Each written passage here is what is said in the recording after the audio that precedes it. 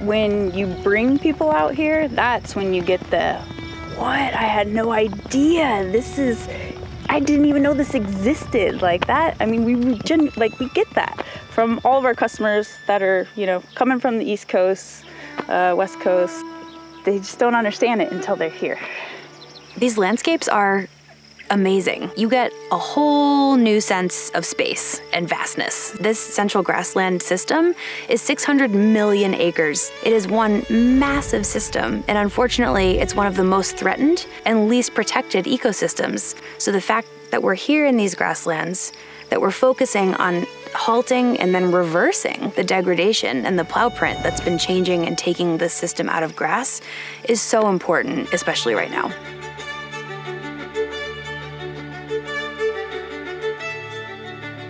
Native grasses are critically important for our grassland bird species. It's the fastest declining guild of birds right now in North America. Oh, here's a burrowing owl. These native grasslands have evolved with disturbance, fire, drought, grazing. Red meat kind of gets a bad rap, but really at the end of the day, those animals, whether they're bison or domestic livestock, that disturbance that they create, it stimulates the grass growth, and it also creates different heights of the vegetation. And that different height across the landscape is really what these grassland birds cue in on and require to fulfill their life cycle. I always like to explain our grassland ecosystem as our rainforest underground. The importance of the soil and the root structure and everything that goes on underground in the grassland ecosystem is a rainforest. And that's the way we need to start thinking about it. The system needs some amount of large herbivore grazing to be healthy. By being out here, these cows are sustaining all these other ecosystem services that these landscapes provide. Native grass biodiversity, carbon storage, water quality and quantity storage. All that stuff's happening because these cattle are here, allowing folks to keep this landscape open and keep it from being converted to something else. This is our invasive. And then this is our native species that's still green. So you gotta be able to make it profitable on the ranching side and still be attractive for the next generation to come back and to work on the conservation. Because if I do all this work, but nobody wants to take it over, in the end, really what value was it? Ranchers are critical to grasslands conservation in North America. Over 80% of the Great Plains, depending on what state you're in, is in private ownership. And so their ability to maintain economic viability in this landscape is really critical. I've been doing this 14 years, and there's definitely a level of spirituality every time you come out around them, and it never goes away.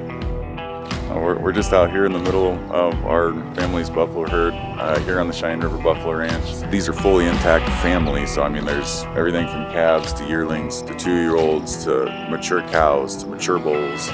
Audubon Conservation Ranching Program works with producers like the Cheyenne River Ranch here to work on management, so we can look at how do we manage these properties to improve the soils, to improve wildlife habitat, having positive impacts on the health of the range vegetation and having positive impacts on the birds. Bison restoration is something that many tribes are interested in and focused on, and with funding from National Fish and Wildlife Foundation, tribes were able to start working on projects that were important to them, but also important to grassland restoration or wildlife conservation. Through that capacity building within programs, tribes were then better able to access other sources of funding, like government funding. At the Bezos Earth Fund, we focus in the landscapes where locally led action can drive globally significant outcomes, both for climate change through carbon sequestration and for nature protection and restoration.